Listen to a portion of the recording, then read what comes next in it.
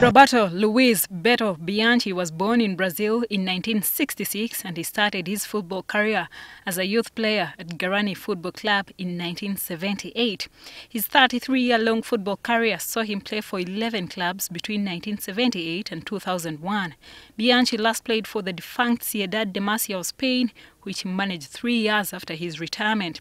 He has also coached in Belgium, Spain, Indonesia, Brazil and Angola.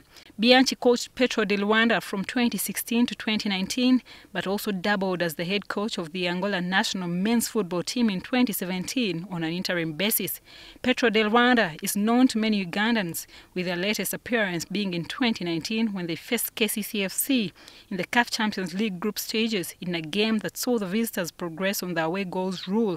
While at Petro de Luanda, Beto won the club's 11th Angolan Cup title in 2017, ending the team's 12-year trophy drought. He becomes the second Brazilian to coach the Venoms.